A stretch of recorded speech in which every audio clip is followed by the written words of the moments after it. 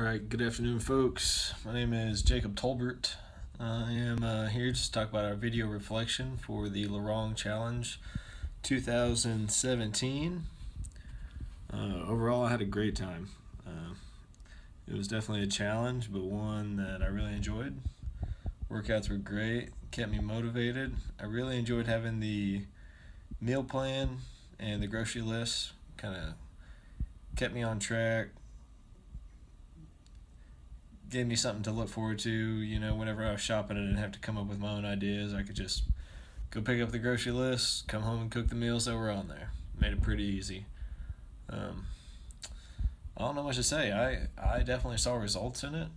I enjoyed every week that went by and looked forward to the workouts that were coming up.